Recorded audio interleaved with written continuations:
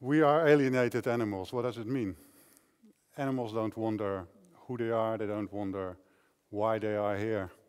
But that's exactly what we do, and that's exactly what this institute is about. So we do that all the time, and we also have a tradition in expressing that, writing reports, making art, and writing books. Who are we and why are we here? In the course of history, we had different explanations. And by designing these explanations, we also designed the world. So we used to think that there was one man in the sky, and he pretty well organized everything. We kept on wondering how things were fitted together. And we looked at nature for clues. And the funny thing is, if we look out and we give an explanation, that's how we build our world. There was a time when we think that logic could explain everything, that we could calculate the universe, that we could calculate the future, if we just find the right logic, if we would just do the right math. There was a time that we build a world by ideology. And now we are here. Today we are creating our world by information. And we have arrived in the Library of Babel. The Library of Babel, which has been so well described in a story by Jorge Luis Borges, an Argentine writer, already in 1941. What is the Library of Babel? The Library of Babel is a library which is as large as the universe. It's endless. And in the library are books. The books contain all the possible combinations of the letters of the alphabet, the comma and the dot. All the books are there. All knowledge is there. Your biography, my biography, the denial of my biography, the critique on the denial of my biography, everything is there. We have arrived there. All the knowledge is, as the former speaker said, is under our fingertips. So, we have a problem. Because if you take a book from that library, probably it's all nonsense, it's random. There's only a few books with a few sentences that make sense. So how do we find the right books? How do we find truth? How do we find knowledge in this information, in this universe of information? I know this problem. In my studio, I have a computer with a database with 2 million images. Of course, I don't really have an idea. I don't have really an idea how to navigate in this database. I don't have a concept of the identity of 2 million images. How can I? So how do I find out what is there? How do I find out what contains this database? Because they are collected randomly. For example, I could wonder if there could be an image of a tennis player. So then I could use another computer and design a very clever system to learn this computer what a tennis player looks like in all kind of positions and conditions, like we heard before with the cat story. And then I could run that algorithm on the database, and then it doesn't find a tennis player. So there's no tennis player in my collection of 2 million images. So maybe there's a cup of soup. So then I go back to the other computer, I design an algorithm that finds cups of soups, and etc., etc. It's pointless, it doesn't work. So, what do?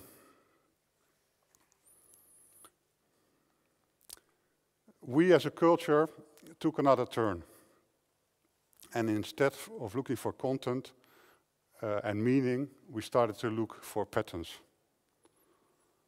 Interrelations. Self-referential order.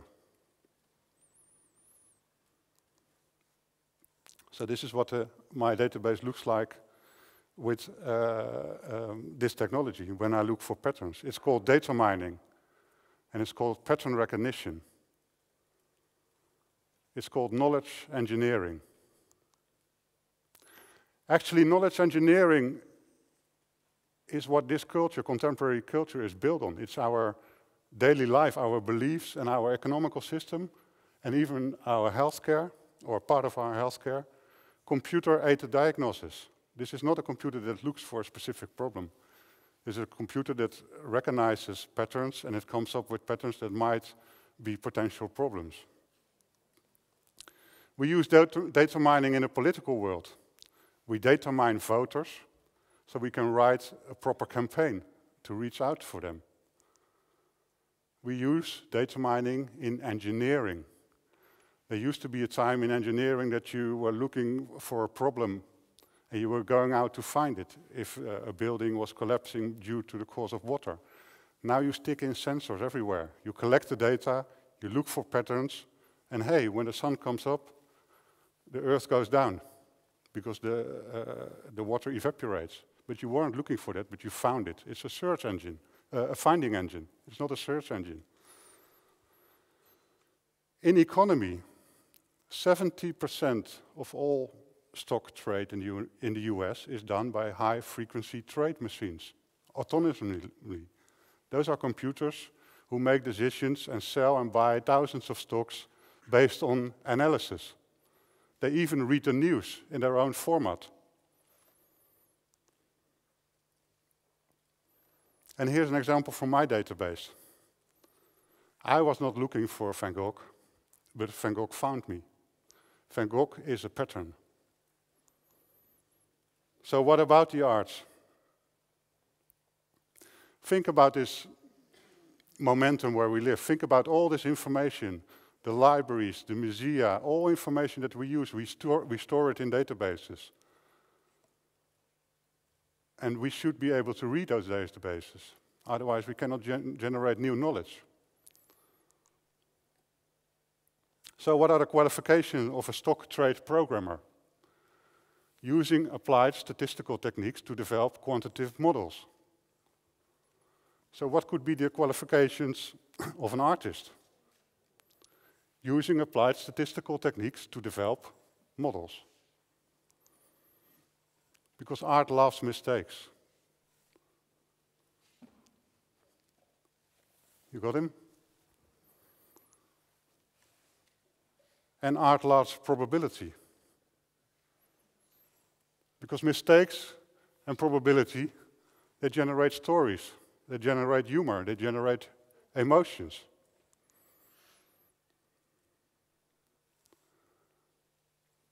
So this is what could happen with Vermeer. This is not a picture of Vermeer. This is what Vermeer is, as a combined image. And now we are able to see it, to experience it, because it moves. And this is Mr. Breivik. You drop one image on the internet, and it's like a virus, including mutations. It gets a person, it gets a life. We shape it, we form him. And this is just a study, a classic study on portraits.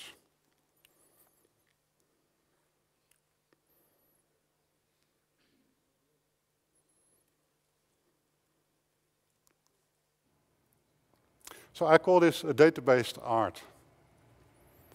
And this data-based form of art could generate additional information on existing disciplines. So take, for instance, art history. If you have a museum with all kinds of landscapes, it's logical that you exhibit them by putting them on the walls. And actually there is interactively, because you go from room to room and you can experience all these paintings. But there's other ways to experience paintings. You can put those paintings in a database. And you can explore these paintings, if they are in a database, interactively. And what you see here is a work where all these paintings, when you enter the room, they split open, and underneath the horizon, there's another horizon. And you see all these momentums of art history next of each other.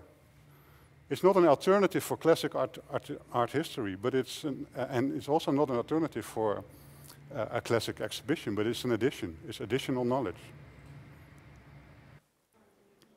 Or take this work. I made this for the Photo Museum in Rotterdam. They had an archive of 150,000 images. And they wanted to show their archive to an audience. but how do you show an archive of 150,000 images to an audience? So I gave them a couple of filters.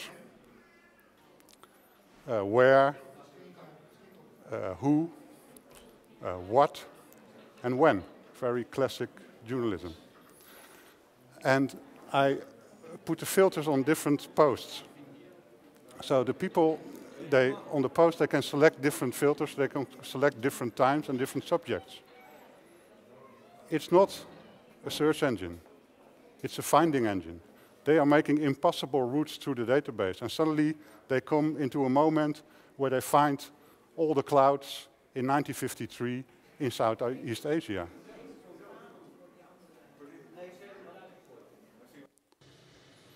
Or take this work. This is database art on football for FC Valencia. It's a work where you can interactively explore the identity of a football club. A football club is a formal system. Every football club shares the same system, but they are all different, and they're all very specific. Take Ajax Feyenoord. They're not the same, they have a different identity, but where is it hiding? And how can you feel it? Well, you can feel it if you put the identity in a database and if you use the visitors to roam it, to experience it. So in this database, I made about 18 different themes of supporters, architecture, local patterns, local colors, trade. And the visitors, they are exploring the identity of the club in patterns that are related to the patterns of the local traditional patterns of the city itself.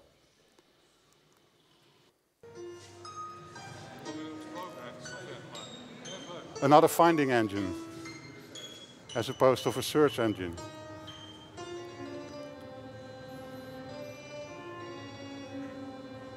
Roaming a database as an experience.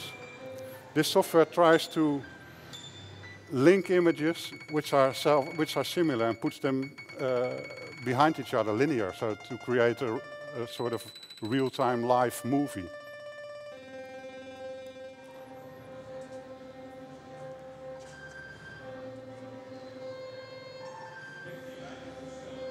And you can play it with like an instrument.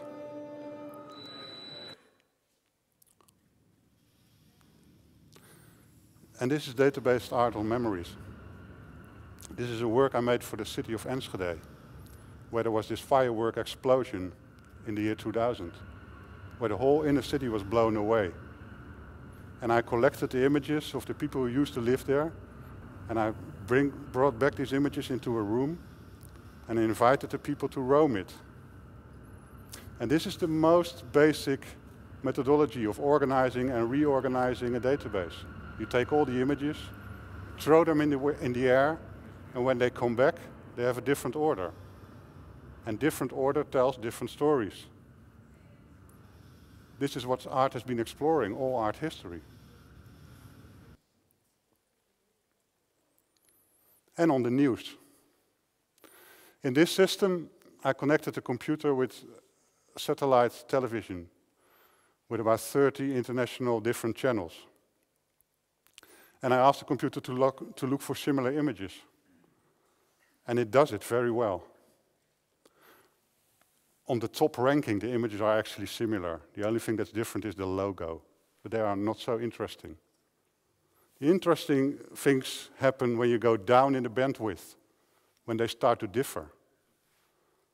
And that's when people start to laugh or they are shocked and things are happening.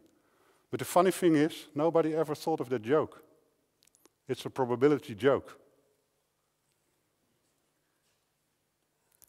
And this is something which is underlying our culture. This is a sort of methodology which is called knowledge engineering. And in a lot of sciences it's applied. And the arts can learn actually a lot from those sciences. And this is why.